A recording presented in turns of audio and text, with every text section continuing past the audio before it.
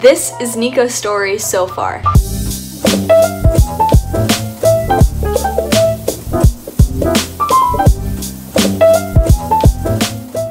So to first introduce you, this is Niko. Sit. Good boy. This is Niko. He is a rescue pup. We think he's almost 2 years old now. Border Collie mix. Really. He does this every time. Why you gotta lay down, huh? So as I was saying, Niko is a Border Collie mix. I really want to do one of those DNA tests to see exactly how old he is and also what kind of other breeds he has in him, but for now all I know for sure is that he has Border Collie in him. In December 2017, Niko was found inside a crate outside of a local Petco. He had been left there overnight and my friend who worked there at the time decided to foster him until he found the right home. So around March, I went over to my friend's house and I don't even think that I really knew she was fostering a dog at the time. She already had one husky and then she had Niko on top of that, so I went over and I heard both dogs barking and I was like, you have another dog? And she was like, oh, I'm fostering this dog that we found outside of Petco.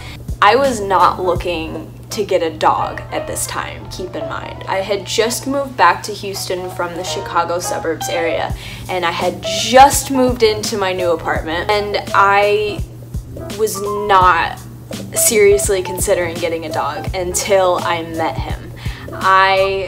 When I met Niko, everything just clicked. He was so scared of everything, everyone, especially men and dogs that are bigger than him. But he and I just hit it off immediately. I mean, we just fell in love. When I was over at her house, he would sit by me and sit in my lap, and I would just pet him, and needless to say, he definitely stole my heart. Getting Niko was one of the best things that I ever did. I mean, right when I got him, I was super nervous. I had taken him home to my apartment and I was thinking, oh my god, I don't know if I can do this. Like, I don't know if this was the right move for me.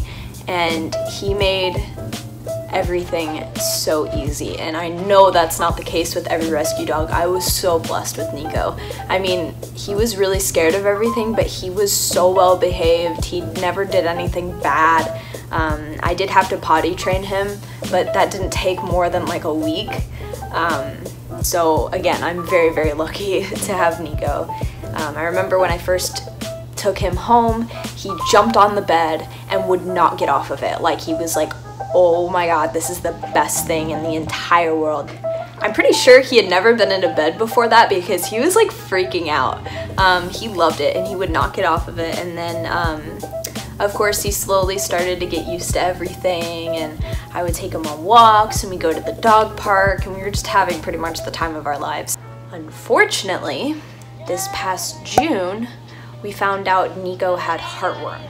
So for those of you who don't know what heartworm is or how it's caused, heartworm is caused by an infected mosquito biting your dog or cat.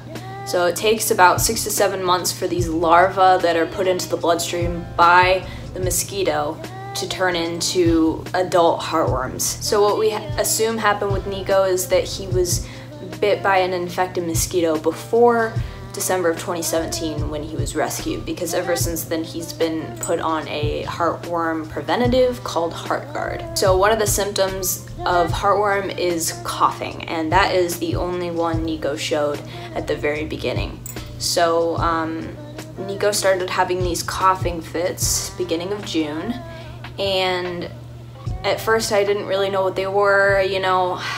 He did sneeze a lot, so I thought it might be allergies. I couldn't really tell until my sister was running him down the hall in my apartment and he started coughing uncontrollably. It was really bad, and so we took him to the vet. So when we went to the vet, he thought that Niko might have kennel cough, which is easily treated, and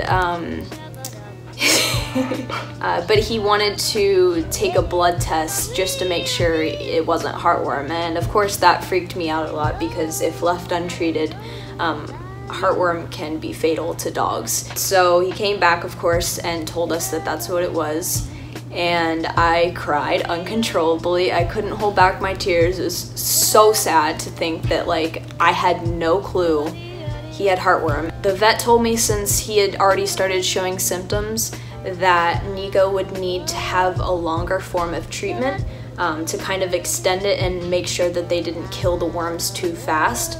So Niko's treatment was a 3-month process. The first month of June, the vet put him on doxycycline, which is an antibiotic.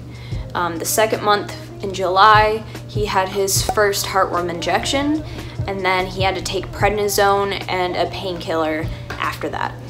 When I picked him up from the vet after he had had his first injection, he was so lifeless, in pain. I could tell he was limping from where the injection site was, which is totally normal. The vet told me that that might happen, but it was just probably one of the saddest days of treatment. On top of this, when he was feeling a little bit better after that first injection, he couldn't run around and play. He was on extreme exercise restriction. Then in the 3rd month of August, he would have 2 more injections.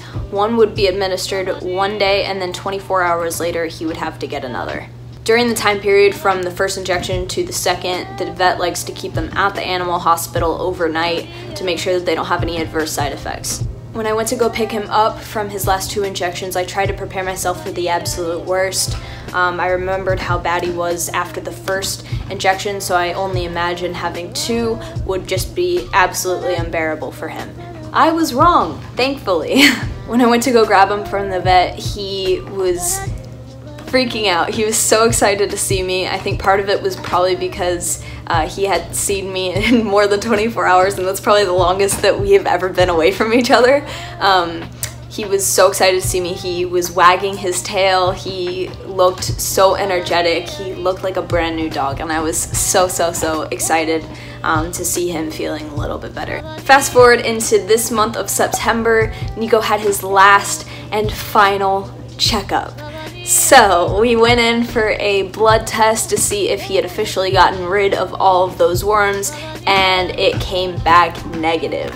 We are super excited to get back out there and start playing again after 3 months of not doing anything. He's been trapped inside this apartment for way too long, so we've been going on long walks, we have some hikes planned, we have a road trip to Chicago planned. It's gonna be great, so I'll definitely be taking my camera with me, and I cannot wait to see what the future holds.